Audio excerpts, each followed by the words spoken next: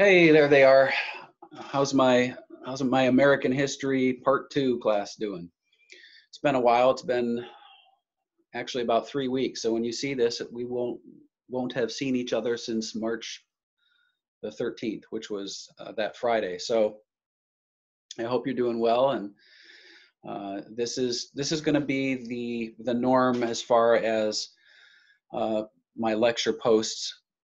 I actually thought about doing live posts and actually all coming together at the same time and all that. I know some professors are doing that, but given the scenarios, given a lot of the upheaval that's taking place, I thought it would probably just be better for me to post these recorded lectures, these Zoom lectures, onto first YouTube and then obviously onto the Converge page, which is what I'll be doing. So just look for these according to the updated course calendar, the online learning calendar, the remote learning calendar, whatever we're supposed to call it these days. And you'll see that these Zoom lectures will be there. I will also typically post a couple of links that are associated with my Zoom lecture, in this case for today. So when you access this for Friday, just be looking for a couple of video links primarily dealing with how 1950s culture is often represented. So a clip from Ozzie and Harriet, a clip from Leave It to Beaver, and actually a clip that deals with, sorry, hold on just a second. There we go. My computer's being a little fun here. So a clip that also deals with a film called Pleasantville from 1998 that essentially kind of parodied the 1950s. Tobey Maguire, Reese Witherspoon, and some other really good actors and actresses in that film, actually. So I'm going to post a couple of those clips, and I think they're interesting representations of the 1950s.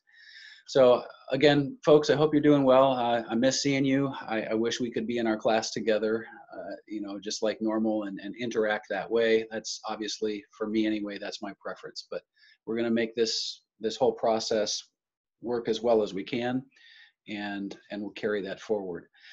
Just so you know, you took an exam on Wednesday, and I will be going through those. I will tell you, this process of converting everything I do into an online learning format of some sort is taxing and extremely time consuming. Everything that I normally do now takes like 3-4 times longer. Communicating with fellow professors or my department chair, and everything is taking a lot longer. So I want you to know I will probably have those exam 2 scores posted within the next 10 days or so. That is my hope. I have a writing deadline that I'm dealing with that's also, of course, coming to the forefront in the midst of all this chaos. So I'm staying really busy. I want you to know I'm not sitting in my house and sleeping and watching movies. My cat is over here sleeping. She's sitting on our couch right here, sleeping as I talk. My nearly 19-year-old cat. Her name is Misty. By the way, so I told my history of film class in a lecture that I did for them earlier. We're going with Casual Friday today, and I'm resurrecting my my high school nickname through my Flash. Here we go, my Flash superhero T-shirt. I hope you guys can handle that. So no bow ties this afternoon, I'm afraid.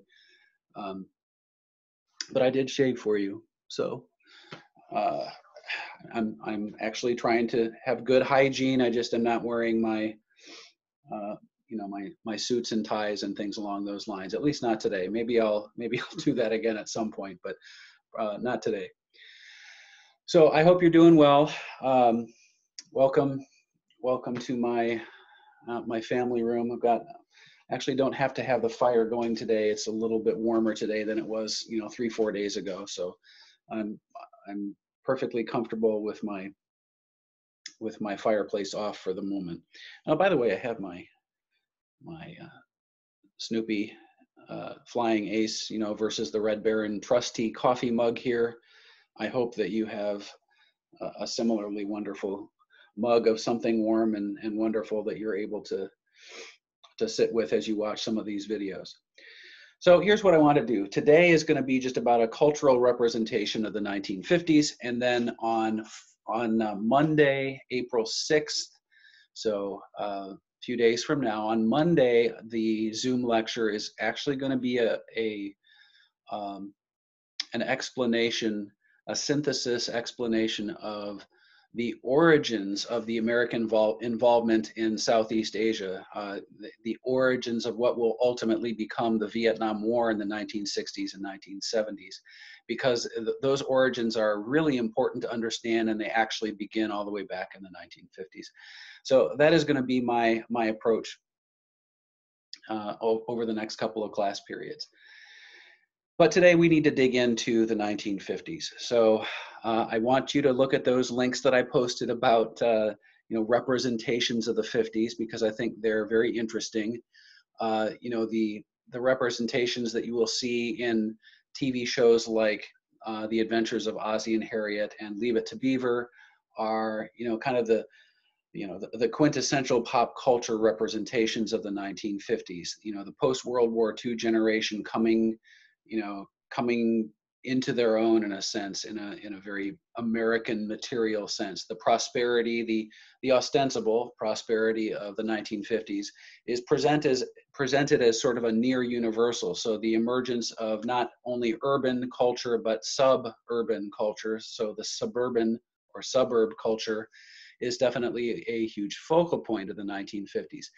So the middle class American families that are on display in those 1950s sitcoms are often meant to be representations of a larger cultural whole.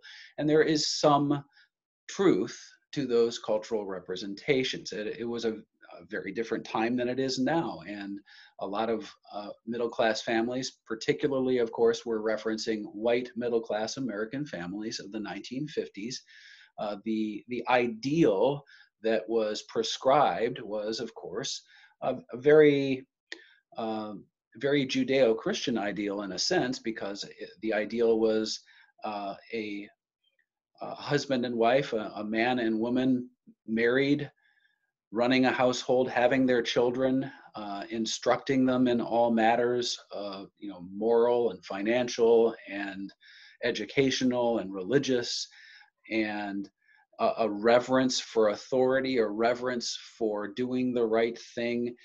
Very, very much what we would probably regard in 2020, what many of us would regard, I suppose, as a very almost a surreal association with this bygone era. The idea that the nuclear family of the 1950s, with the father who goes off to work each morning and the wife who stays at home and runs the household and makes the food and does the cleaning and all the rest. What many Americans in the 2010s here where we live now, many Americans, especially many American women, I would probably suspect, would regard as rather a demeaning representation. So a lot of the cliched presentations of the 1950s are based on those sorts of visual components, those sorts of cultural representations. So I don't want you to completely dismiss television shows like the Adventures of Ozzie and Harriet and Leave It to Beaver as mere propaganda. I've heard students say that in previous terms when I've taught, and I think that's too dismissive, because the reality is that there were a lot of American families who thought and acted very similarly in many respects to those characters, which is why American families, were probably attracted to those television shows, because they had those connections. They seemed to be like one another. However, you also need to understand that although I would not necessarily use the term propaganda, I would say that shows like Leave It to Beaver and Ozzie and Harriet and others, that they definitely have their limitations because they are they're honing in on a particular sector of American society, and it's not inclusive of a lot of other different parts of American society. Certainly, there were American families who were even more prosperous, who would not have been in the emerging American middle class. And there were also plenty of Americans, especially American minorities, Black Americans in particular, who were still wading through the harsh realities of racism in the post-World War II era, stretching from the end of the war in 1945 on through to the surge and the beginning of legitimate and powerful civil rights campaigns in the late 50s and on through the great civil rights era of the 1960s. So many of those Americans, many Black Americans, were not experiencing life like the families portrayed in television shows like Leave It to Beaver.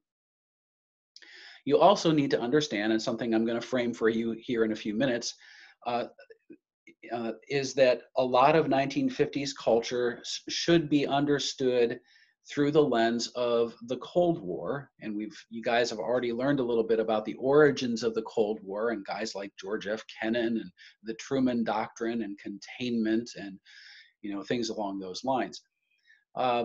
Keep in mind that is also part of American culture, even though that may be a global issue. And the idea of the American, the Western powers, America, Britain, France, its allies, and NATO, for instance, that those countries were waging a cultural war against the Soviet Union and all of its allies in places like the Eastern European bloc countries. So that is part of this as well. The anti-communist culture, there's an anti-communist cultural element that I'll be dealing with in just a few minutes with McCarthyism. So there are a lot of interesting components that are in play in the 1950s, and they do not all align with the, with that Leave It to Beaver mentality. It's interesting. If you were to talk to your grandparents, in my case, it's my own parents, and my grandparents would be like your great grandparents and whatnot. But if we talk to our earlier generations, I think you would find if you happen to be from a household with parents and grandparents who were white middle class Americans in the 1950s, I think you'd find that a lot of them would say, yeah, actually, the Leave It to Beaver, it may be overplaying its hand here and there and maybe exaggerating some things, but actually the layout is similar to the patterns of life that we experience too. I think the real problem, as I said, is that we have to consider a broader representation when we're talking about actual American culture. Okay, so let's dig into some of this. Foreign relations and war. So through the lens of the Cold War, I want you to be aware of a couple of different events in the 1950s that certainly stand out. The first of which is called the Suez Crisis, and I want you, it's definitely in the YAWP text that you guys are reading, but I also want you to just take a couple of extra notes on this. So 1956, we're halfway through the decade when I'm mentioning this crisis, and there are some reasons for this. I want to deal with the Eisenhower years. President Dwight David Eisenhower is president takes office in 1953, and he leaves office in 1961 when John Kennedy takes office. And so these are often termed to be the Eisenhower years. Eisenhower being the commanding general of Allied forces in Europe during World War II. And through the lens of Eisenhower and the Cold War, there's an increased reliance in the United States on trying to kind of tone down some of the rhetoric, the anti-communist rhetoric, and perhaps find ways to improve U.S.-Soviet relations. This is a perfect example of how Eisenhower, the former military commander, obviously understood the importance of trying to find some degree of balance in international military and diplomatic relations. And so that's a background to this. What happens in 1956 is an Egyptian leader named Gamal Abdel Nasser is his name. I love some of these Middle Eastern names that you just kind of have to get used to, right? After a while, they're a little bit easier to remember. But Nasser decides in 56 that he's going to claim the right to the Suez Canal, that he's essentially going to nationalize for Egypt the Suez Canal. Now you understand that the Suez Canal is of major importance to all sorts of countries as far as a waterway for transportation, both both for civilian purposes, but also for military purposes. And so the seizure of the canal was a big deal. There's this huge crisis that blows up, right? And the British and the French and Israeli forces, Israel's a brand new country created in 1947 after the Second World War, and it has already at this point in 56, Israel's already been on, kind of a rotating basis of fighting off enemies in the Middle East, enemies that did not want Israel to exist, including Egypt. So when this happens, the British, the French, the Israelis go through repeated operations to try to take the canal back. Some of them are just embarrassingly inept. And it's an interesting moment for us in this sense. Britain, as probably our chief ally, is begging the United States to come in on the side of the British and the French and the Israelis as well. They're begging the U.S. to take a stance, right, and come in on the side of these Western allies and help to retake Suez. And Eisenhower decides on a different course entirely, and he decides that the United States is going to stand pat and it will not intervene, it will not be a part of this particular enterprise. And that proves to be a very important moment because the Cold War, although the United States and the Soviets hadn't actually been unleashing their military might on one another, the tensions were very high from 1947 on through 1953 and 54, and so this was a moment where there at least seemed to be the possibility that the United States and the Soviets were going to soften some of those tensions, and there wasn't immediate resolution. Ultimately, the Suez Canal was reopened to international traffic, but the Soviets obviously supported Egypt's right to the canal, and so there's kind of this multinational agreement that's ultimately put in place. But it's a high tension moment regarding foreign relations. The other thing I want you to be aware of is this. So Sputnik, October of 1957. Sputnik is very small by modern standards. The Sputnik satellite, we probably, other than the tentacle-looking apparatus that, spreads out from the sides on the Sputnik satellite, it's actually very small. It probably would fit into this corner of my family room here over by my television set. But it has an immense impact on global culture and certainly American culture. The race to, if we want to call it own, quote unquote, own space was on by 1950 and 52. The race to be the first nation to put space capsules up into the upper stratosphere, to actually get human beings up into space as well. This is an essential battle of the Cold War.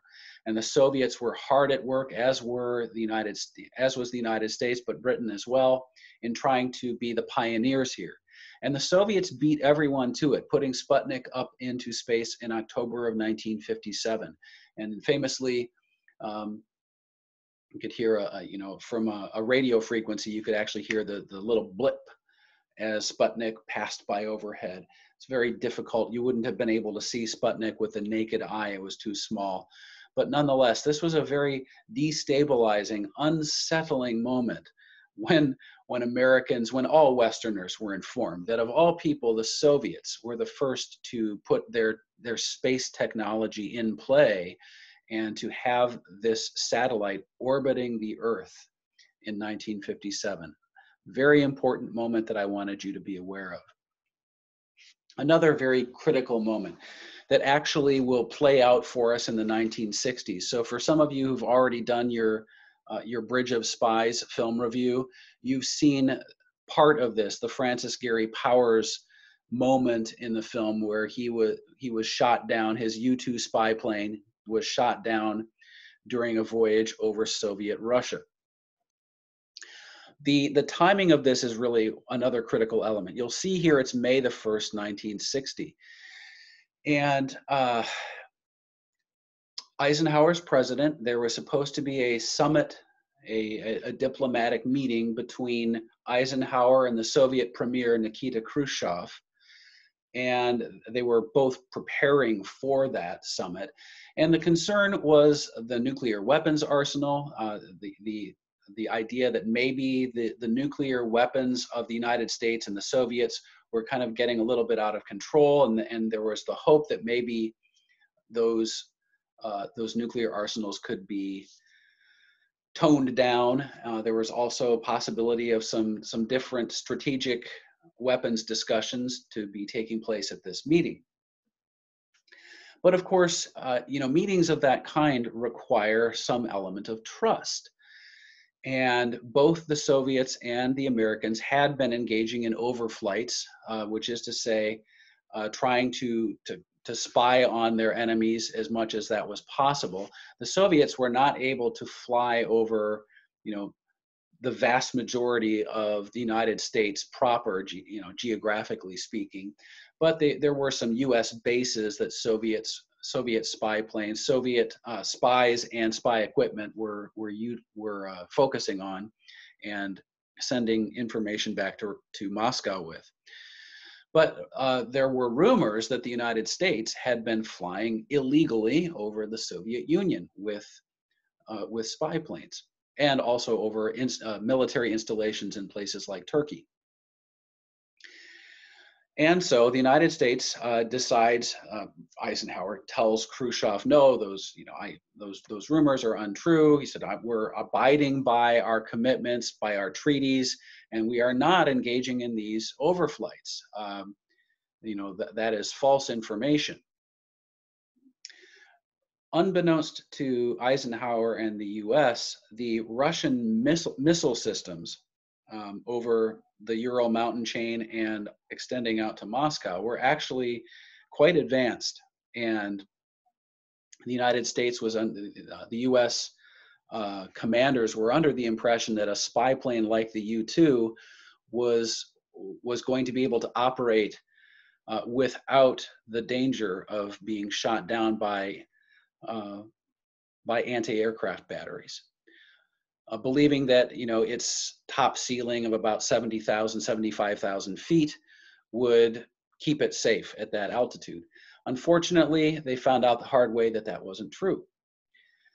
So Francis Gary Powers is shot down, making an illegal overflight of the Soviet Union in May of 1960. And after this happens, actually Khrushchev sends a personal communique to President Eisenhower, and he says, can you tell me, what can you tell me essentially about, once again, about this claim that United States pilots, Air Force pilots, are not flying over the Soviet Union and engaging in illegal spy activities? And Eisenhower stuck to his claim, stuck to his guns, and said, no, that's not true. And then, of course, the Soviets trotted out this captured pilot, Francis Gary Powers, for an international court, for the international community to see, I should say. It wasn't an international court, it was a Soviet court. And he's put on trial. And it was an unbelievable embarrassment for the United States, for Eisenhower. And the Soviets relished the opportunity to rub our noses in a lie. And it also destabilized relations that had at that point, seemed to have been improving. And there's this, the idea that the Cold War is thawing, and maybe the relations between the US and the Soviets are going to improve. But this incident throws a monkey wrench into all of that and actually begins this process of increased escalation. So a really critical moment I want you to be aware of. It's technically 1960, but it's at the tail end of the 1950s, and I wanted you to be aware of it. Again, on Monday the 6th, I'm going to be walking you through the build-up to Vietnam, so I'm not going to go into that right now. But that is also a part of the 1950s that we'll be talking about. Race relations and civil rights in the 1950s, really critical. So things that television shows like I Love Lucy and Ozzie and Harriet and Leave It to Beaver and whatnot, that they're certainly not focusing a whole lot on these more controversial cultural issues.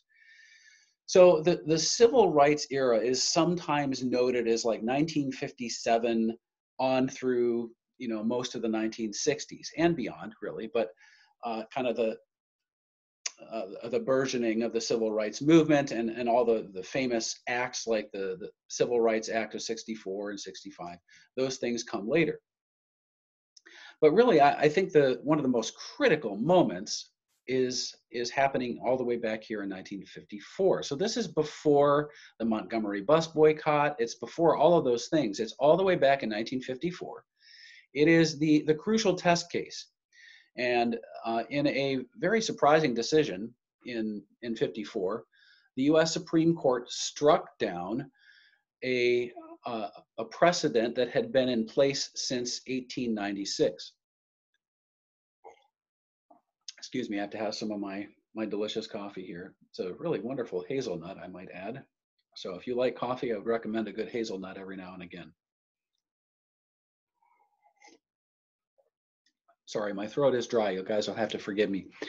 So the 54 Supreme Court decision is critical because what it does is it reverses the precedent set back in 1896 with a court case called the Plessy v. Ferguson case, which had essentially put in play the segregation system. The whole idea, or it had ratified in a sense, given this legal rationale to segregation by saying essentially that it was perfectly constitutional to abide by facilities that were separate if they were somehow equal, which never really was the case in just about every scenario we can imagine. You would not have found in the 1940s and 50s, if you were traveling, especially in the Deep South, that whether it was a train car or a bathroom, you would not have found that those facilities were anywhere close to the same for a white person versus a Black American.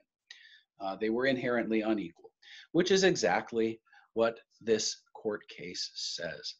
In one of the famous declarations in the Brown v. Board case, the Supreme Court says that, you can read that on the paper here, the doctrine of separate but equal has no place. Separate educational facilities, it says, famously, are inherently unequal.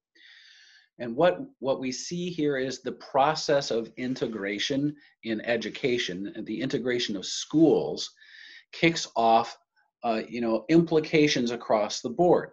Because what happens, of course, is that Black American children are now given access, rights to attend schools with white children. And so there's the integration of the school systems, but this also means, depending on where those children are going to be going to, where those Black children are now going to be going to school, that also affects oftentimes where their family has been living versus where they will live moving forward. And so it kicks off, the 1954 Brown v. Board decision actually kicks off this era of incremental, gradual integration. Primarily, of course, we're talking about Black Americans integrating more and more into white American communities, and it actually begins with this educational process. It's a very important case, and I've had you guys read about some of the civil rights elements through the primary source documents in the American Yawp text. This is definitely one of the most important. The Montgomery bus boycott, famously, of course, right? We've got a great picture here with Martin Luther King Jr. in the background. and Rosa Parks in the foreground here in this picture on the left. And the bus here, the famous bus that all this took place in. So famously, of course, as I suspect most of you know this, so I'm not telling you anything new, but Rosa Parks is responsible for being one of these courageous everyday Americans, Black Americans, who decides that the rules, the the segregation rules do not have merit, that they do not align with what we prescribe as an American ideal. And when asked to leave a part of the bus that was reserved for white passengers, Rosa Parks refused to do so. And she was arrested, and it kicks off this huge boycott. And this is important because of Rosa Parks herself, because that is a very courageous and probably an act of defiance that I don't know that we can fully appreciate in our own time, but there were all sorts of repercussions, all sorts of possible repercussions. And so this is definitely an act that takes place through this contextual lens of laws and regulations that have been rationalized as perfectly acceptable and good in a society that claims to embrace equality and freedom, and yet denies equality and freedom to an entire aspect of its population. All of these things had been normalized in American society for so long that acts like this, conscientious, courageous acts like this, were just too few and far between. But of course, she really ends up sort of starting an avalanche here, right? With this little snowball that becomes bigger and bigger and bigger, and it gets national attention.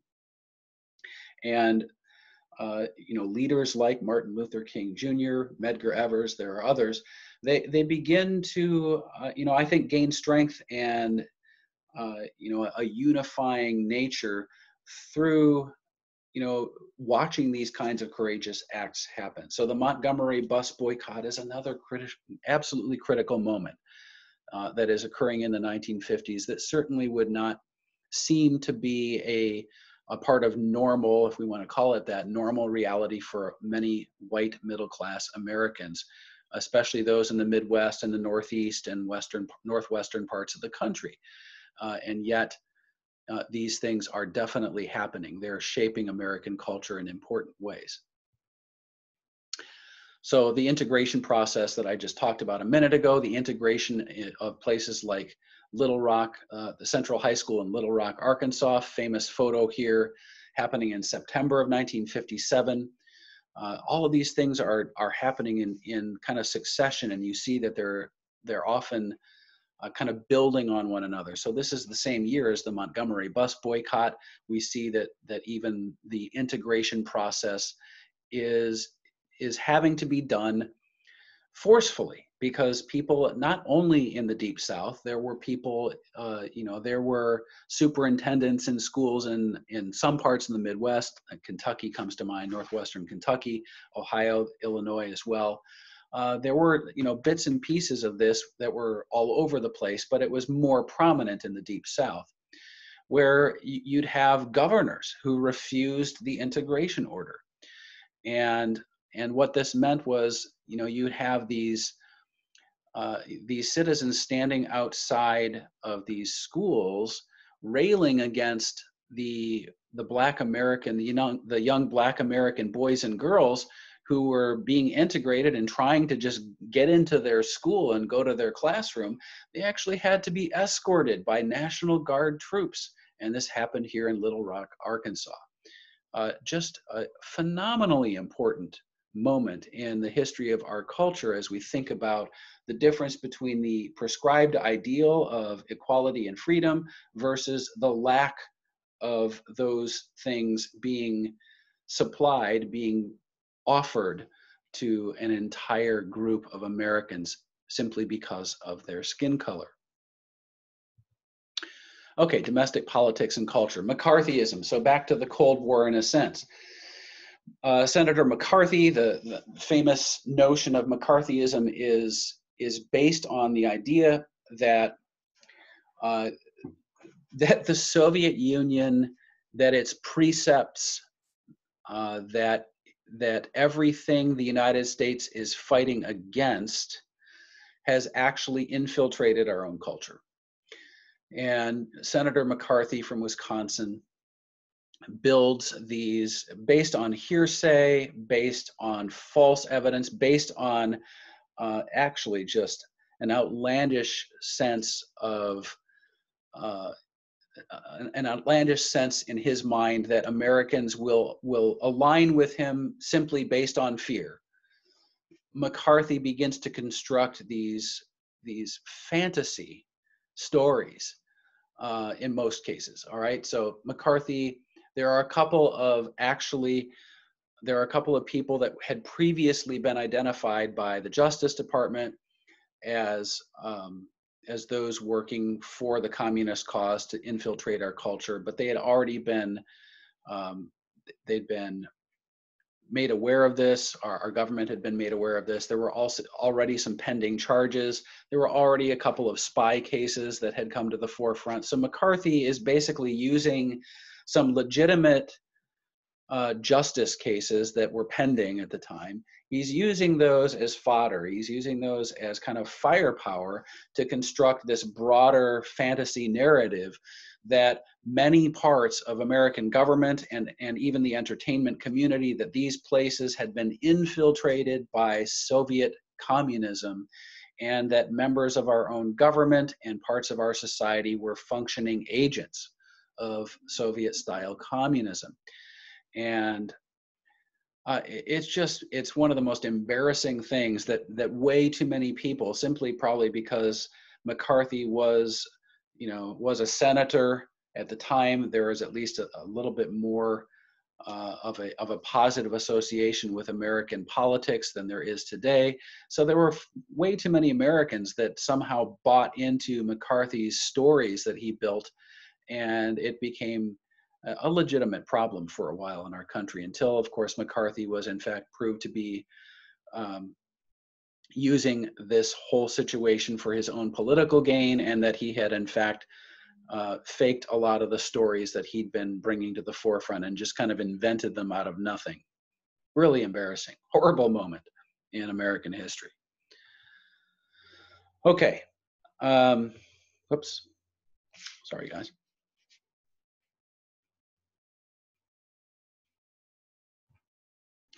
So here's what I would say. On Monday, I want you guys to be ready to go through the rest of the 1950s, but I'm going to do that through the lens of Vietnam. So that's, like I said, that's where I'm going to focus my time. So that's where we're going on Monday. Again, I will be getting some grading done on your exams, but they will not be back to you until probably the earliest, I would say, is going to be after, maybe if we're lucky by next Friday, but I'm not going to promise that. It may not be until right after the Easter, the Easter weekend, Easter Sunday, even though I suspect most of us will not, and all of us will not be going to any Easter Sunday services at our churches. So I'll either have those exams graded by Friday, the 10th, or perhaps Monday the 13th. Anyway, okay, thanks guys. Thanks for being with me here, and I'll keep taking your submissions for the film reviews and things, and I hope you're doing well, and know that I'm continuing to pray for you, and certainly miss seeing you. So I hope you're really well, and hopefully we'll have a chance to reconnect. That may be in the fall. We may have to wait until then, but it will happen at some point. Have a good rest of your day. See ya.